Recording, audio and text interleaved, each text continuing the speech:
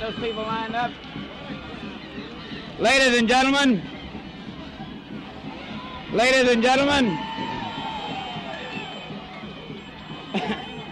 ladies and gentlemen, ladies and gentlemen, may I have your attention, please? May I have your attention, please? May I have your attention, please? We are very happy. I'm Hale Boggs, co-chairman of the train with Governor Hodges of North Carolina. This is our first stop in South Carolina.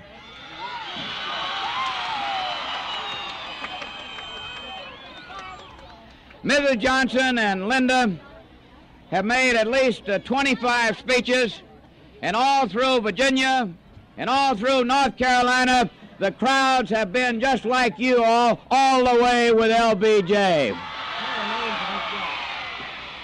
Now let me introduce to you some of your own folks who have been on the train with us and who will get off here, who have worked with us very hard. Mr. Is that Mrs., isn't it? McDowell? Yeah, Mrs. McDowell, the vice chairman. Mr. and Mrs. James L. Morris. Mr. and Mrs. B. Biles Mack. Mrs. Mack is co-chairman of the train. Mayor and Mrs. Luther G. Patterson of Fort Mill. Senator and Mrs. Robert W. Hayes, the Democratic nominee for the Senate. Dr. and Mrs. Charles Davis, president of Winthrop College. Mr. Lewis Moss, co-chairman of the train.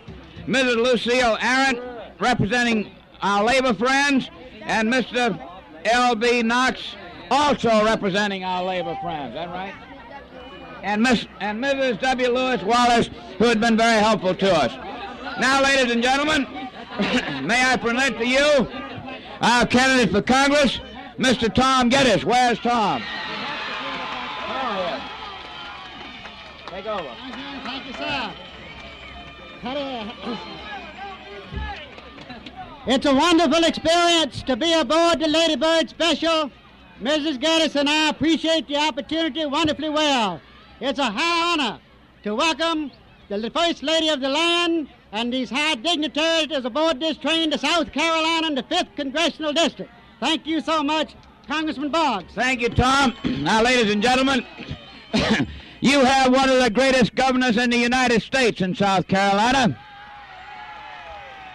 He's a Democrat without prefix or suffix. He's a Democrat, first, last, and always. And he has a lovely wife who has been on this train, and she has been along with my wife, the co-chairman of this train, and we're mighty proud of her. And Governor, come over here and welcome Mrs. Johnson to South Carolina. Congressman Boggs, distinguished guests, ladies and gentlemen, it is a great honor for South Carolina and a deep personal privilege for me to welcome to South Carolina an authentic daughter of the South and a wonderful, gracious, compassionate First Lady. And I am sure that she can take with her from Rock Hill the assurance that South Carolina and Rock Hill will see that she is in the White House 4 more years. God bless you, Governor. You're just as right as you can be. She is as Southern as any one of us. She loves the South, but she looks at the South which is moving ahead, which is looking to the future, the vibrant, growing new South that we all love along with our glorious past. And now to introduce your distinguished senator, your loyal Democratic senator, I present to you the mayor of your fine city, Mayor David Lyle. Mr. Mayor. Thank you, Mr. Boggs. It's a great pleasure to me to be able to welcome our distinguished guests to the city of Rock Hill and to the county of York. And let's all have a big welcome for Mrs. Johnson. I want to thank all of you for coming out and giving this great lady such a royal reception. It's now my pleasure to present to you a man who in Rock Hill and York County needs no introduction, a man who has twice been elected governor of this state, a man who is serving his 4th term as a United States Senator from South Carolina, the lone loyal Democratic senator from the state of South Carolina. I present to you the Honorable Olin D. Johnson.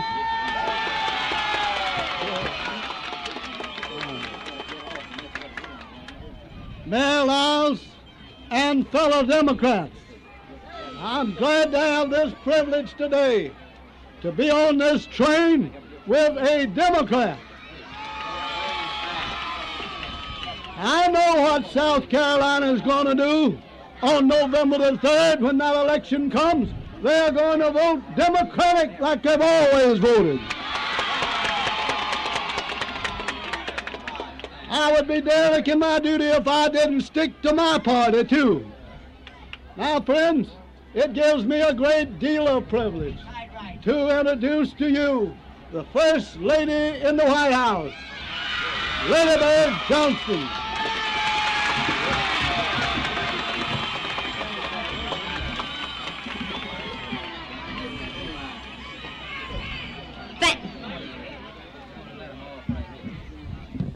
My friends of South Carolina, thank you all for coming out. It's a real pleasure to be introduced by Senator Olin Johnston. He and Gladys have been our dear friends for 15 or more years. And now that we enter the state of South Carolina, I want to say a word about the wife of your governor, who is the co-chairwoman of this whole trip.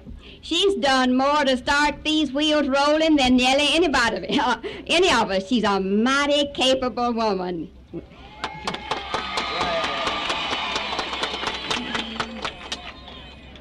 It's wonderful to be here in this land of cattle and cotton. It reminds me of Texas. But you have one special claim to fame that Texas can never match. That is, being the birthplace of Andrew Jackson. Of course, I know that nearly every southern state has a way of laying claim to that president, too. It's good he was a big enough man to be shared not only by the whole South, but by the Democratic Party across the country.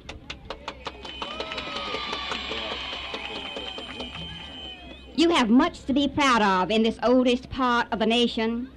You have demonstrated valor and perseverance from colonial days through a spectrum including war, industrial revolution, depression, recovery, and expansion. And the future is filled with challenge. My main reason for coming here today is to say to you that to this Democratic candidate for president and his wife, the South is a respected and valued and beloved part of this country.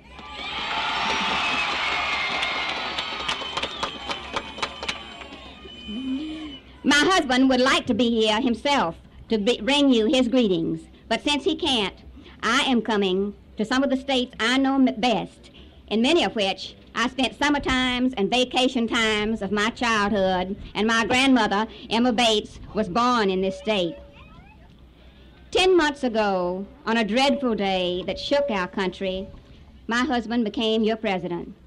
Since then, he has tried with all that is in him to keep our country on a steady course of economic prosperity, to face the world with firm strength, and to seek practical ways to help those Americans still in need.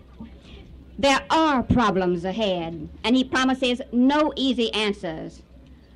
But his years of working for the people of this country, you people right out there, include a lot of experience, 24 of them in the Congress, many of which he served with your dear Senator Olin Johnston, 3 years in the vice presidency, and these last 10 hard months. Also, plus what a wife can only describe as a lot of determination and energy and devotion to his job, which I believe will mean a lot in helping solve the problems that face you and you and you and all of us. I'm proud of his record. I hope you will want to continue it, and I thank you for coming out.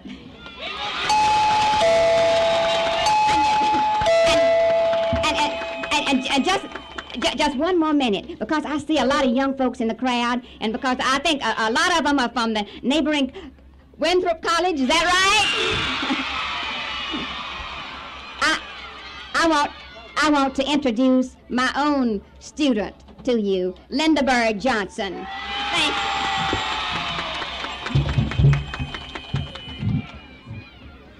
I want to thank you all for coming, particularly the young people. Mother asked me how to win most of the votes from the young people, and I said, go to school, go to a city when school is in session and see if you can't get them to turn the school out. And I'm very glad that about 2,600 students from Winthrop College have made it here today to see us. Thank you all for coming. I want to particularly thank you for all the signs I see and the band for coming. I must admit there are a few signs I don't agree with, but I'm glad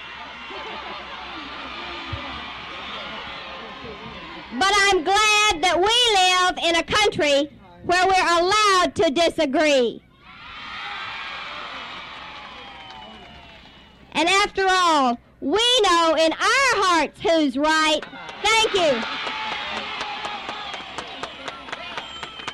So I urge you now, vote Democratic.